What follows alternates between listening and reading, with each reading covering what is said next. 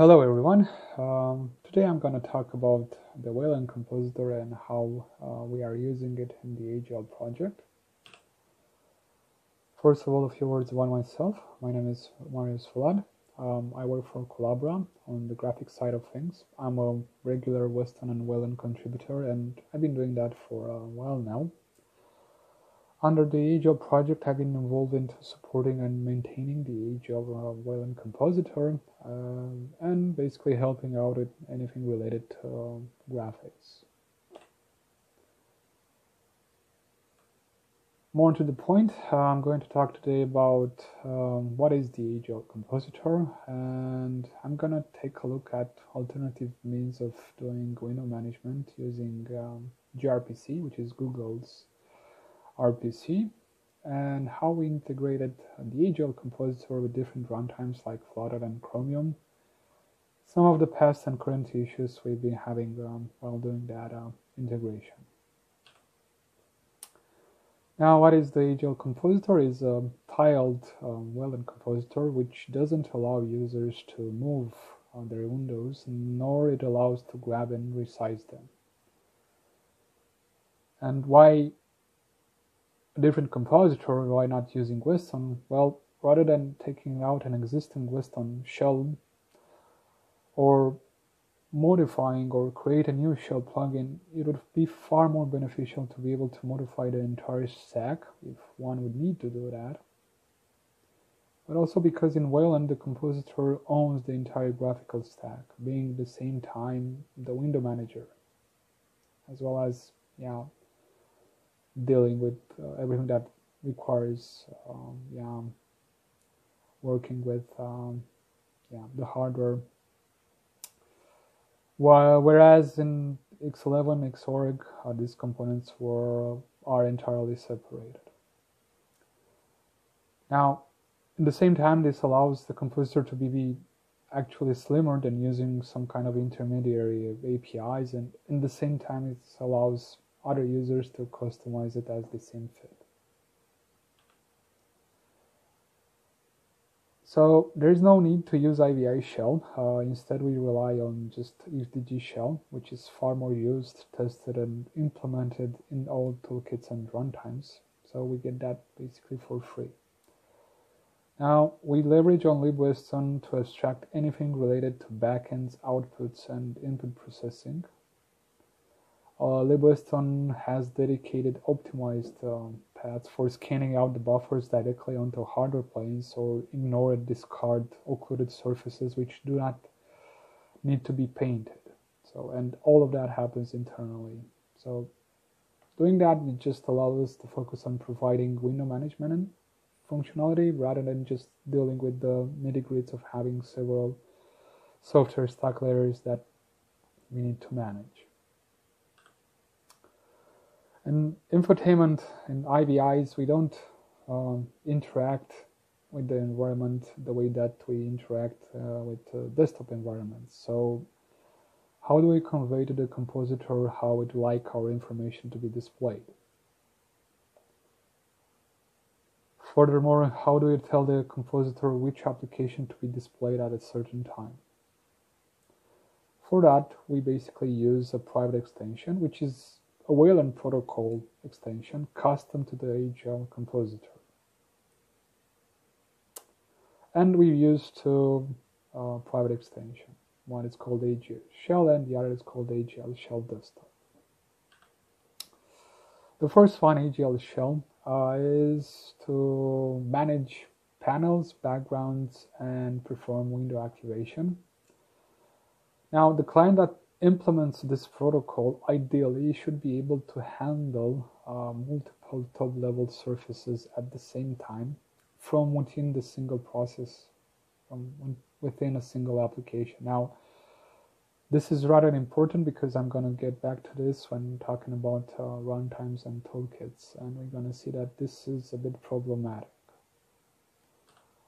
And additionally, we have another protocol called AGL Shell Desktop, a protocol that is designed for all clients that would require to perform additional window management operation on their own surface or to others. This diagram shows how the compositor stacks different surface applications with the help of this private extension. Now on the left is the shell client with distinct surfaces, each assigned in a different Weston layer. This is the Weston layer is a structure maintained by libWeston. And these layers are similar to IVI shell layers, so that they have different stacking positions in terms of the z-axis. The application where they're going to be activated will be stacked in the same layer, but they're going to be stacked one on top of the other. The protocol extension allows switching between these surfaces by removing the current one being displayed from this layer list and replacing it with the one that you want to be displayed, activated at that point in time.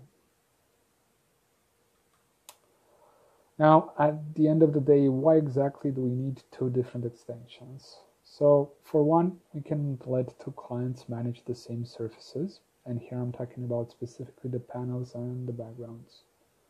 Allowing multiple clients to bind to the same protocol interface risks one client taking over from the other, so we don't obviously want that. And secondly, we'd still want other clients to perform window management functionality. For them especially, but also for other clients. We don't interact with the system the way that we would interact in a normal desktop environment where we have other input devices like mice and keyboards. But yeah, having these two private extensions complicates things quite a lot and has quite a few shortcomings. And for quite a while, there wasn't really an alternative to doing that until we settled on IPC, global IPC, which we started to use recently in the AGL project. Obviously, I'm talking here about Google's RPC, gRPC. And I'm going to talk about this and how we transition to it on in this next part of my talk. So the AGL project decided to use IPC in the entire system, and with it we just landed on using the Google RPC for it, and yeah, alongside it with the protobuf protocol. There's a lot of pros and cons around it. It just felt the most suitable for us. Obviously, that's not the case to other platforms.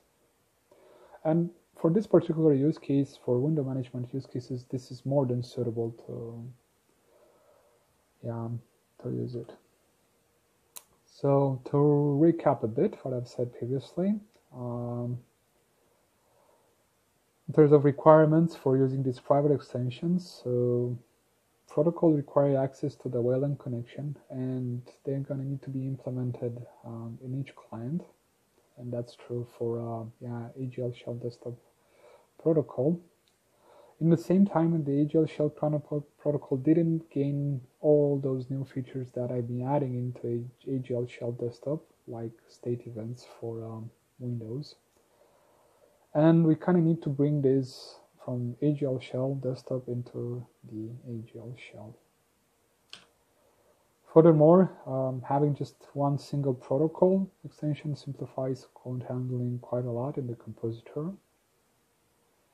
And because now we have gRPC, we can actually use gRPC as well. And we can actually use it from different environments like Dart and JavaScript. So it seems we have a lot more reasons to provide a way to extract this Wayland connection and instead use a more easier API which can be used from all kind of language bindings. So basically, what are the steps for doing that? So we need to migrate some of the functionality from AGL Shell Desktop to AGL Shell, and then get rid of AGL Shell Desktop.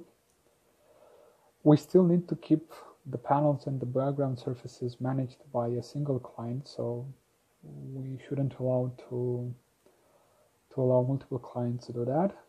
And rather than embedding this gRPC server inside of the compositor and dealing with all kind of multi-threading issues, we need to proxy this RPC using a helper client.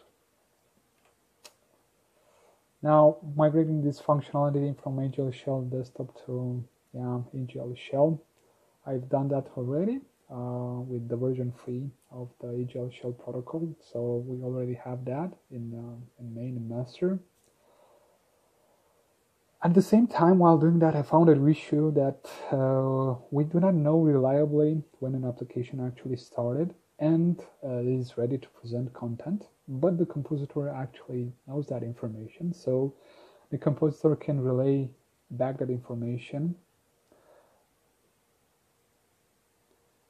And with that, I would like to let the shell client control startup rather than having some implicit policy in the compositor, which still continues to do that in some of our runtimes with the Qt platform that's already present in master and main. Now the second part would be to proxy this communication with a distinct client, and rather than just adding this code in the compositor. And the way that this happens is that when the compositor will start, it will start up as well this helper client. It will be found by the compositor, and this does two things. One, it implements the AGL shell protocol on one side. It binds to the compositor. It uses the same interface, and it is on the server side. On the other side, will just implement the server side of the gRPC protocol. Finally, we still need to have just one single client manage the panels and the backgrounds, and for doing that, I kind of added a new interface station. It's going to be in the same protocol as AGL Shell, but this interface, this additional interface, allows to work as a token to be able to still use the AGL Shell protocol. The interface, not the protocol, and in the same time make sure we don't mess up with the panels and the backgrounds. Additionally, as an let's say a feature, any protocol updates that will happen at some point will be basically abstracted to the client using the gRPC, because they won't really care about that. They don't need to update their own Wayland implementation, and we can much easier modify the protocol and adapt the protocol if we wouldn't need to do that. Here's how now this work in progress looks like. There is a bunch of stubs. Basically, these are some requests I've been having in the AGL Shell desktop protocol. They don't really have an implementation. They are just empty stubs. We do have implemented the activate app, which activates an application, and I have this stream or this continuous events from the compositor. When different events from the different window state events happen, these events will be propagated to all clients that will listen for this application status state events, like termination, deactivation, hidden, and stuff like that. Now, the last bit I would like to talk today is about slightly related issues to the private extensions. It's about the AGL Shell, and it's about the fact that it seems a bit problematic to handle multiple surfaces from within the same process with toolkits like Flutter and Chromium. So we have more than one ecosystem, more than one platform in AGL, and we let users choose a toolkit which handles and abstracts the Wayland API and connection for that. But now the question is, how do we implement these private extensions? Where do we implement the shell client, and how do we communicate from the runtime? And the runtime is going to be differently than C. It's going to be JavaScript Dart or C++.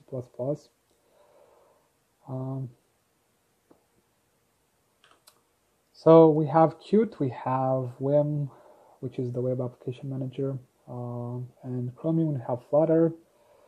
We can also have GTK and GTK, just that's not really used in AGL, but they can be used, and also we can use native Wayland and C. I'm going to look a bit at each of these toolkits and talk a few words about how exactly we gain access to the Wayland primitives.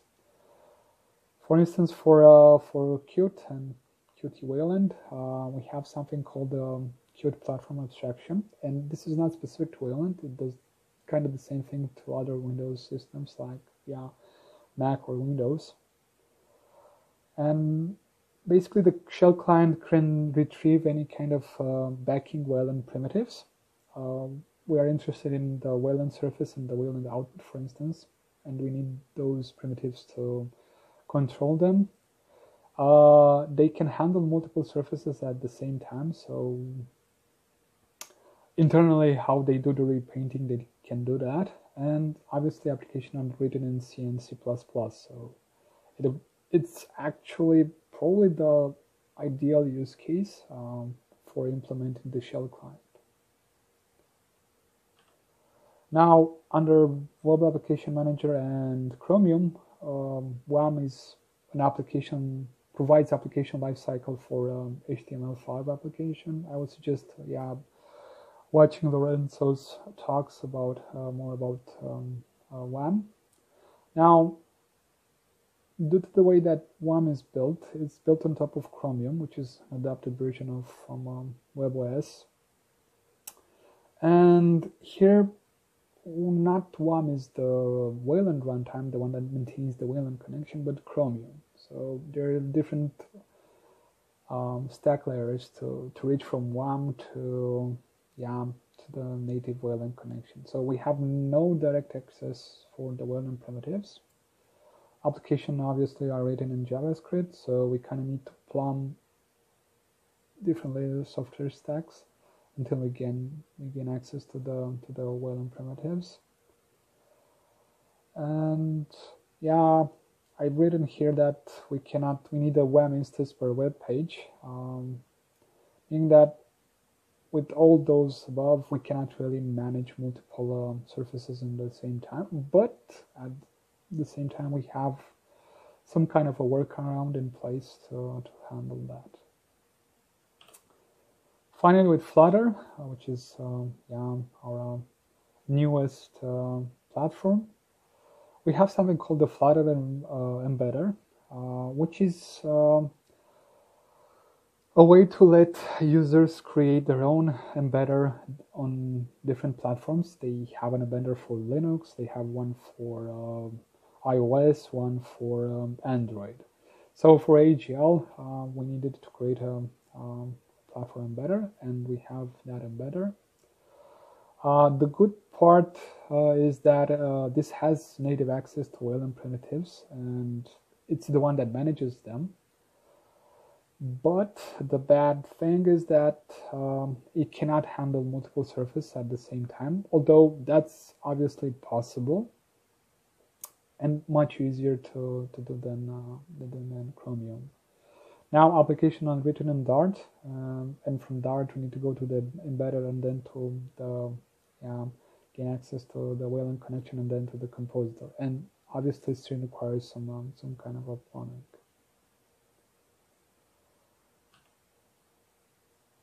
Now, in order to run more than one application, basically we just need an instance of that engine or that runtime, and that's how we basically have multiple applications in the system.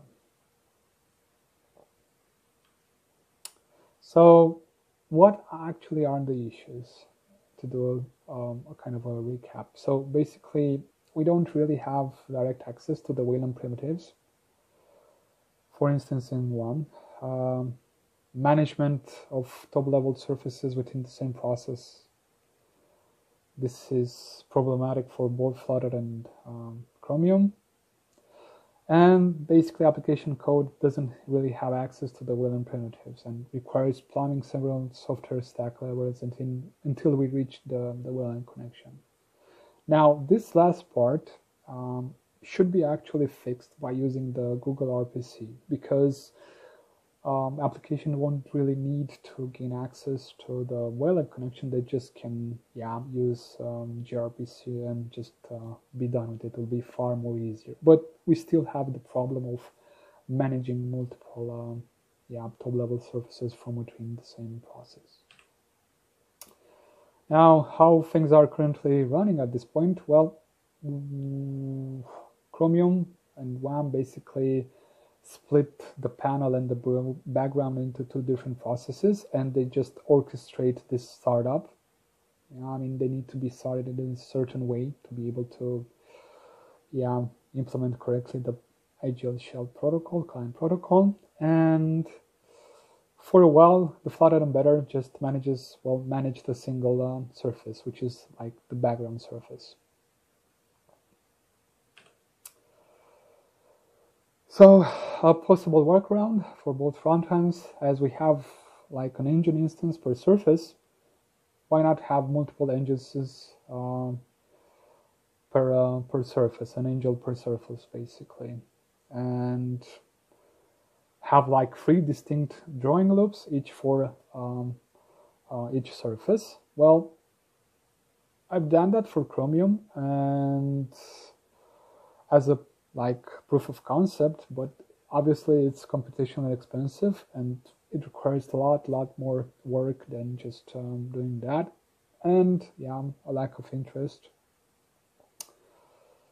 So just rather than forcing square pegs into round holes and trying to adapt the toolkits and runtimes to support what would have been normal otherwise, we now have a new workaround in place, a way to designate a certain rectangle area as the activation area for application, and just have one single surface to manage rather than multiple from within the same process.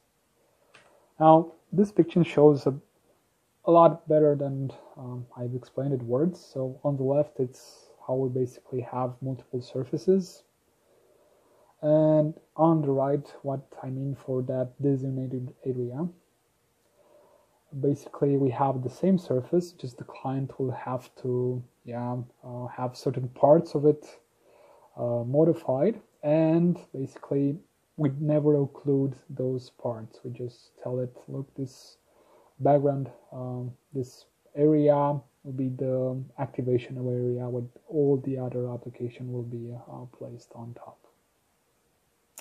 Now we have this implemented for Flutter. I mean, in our demo, Scott Murray added this initially, and I've added a protocol update to have a request for doing that directly. I've also suggested doing that as well in Chromium, and I think we're gonna try to go as well with that to avoid having all these multiple applications just manage one single surface. I guess that's it from my side. If you have any questions, thanks a lot for watching.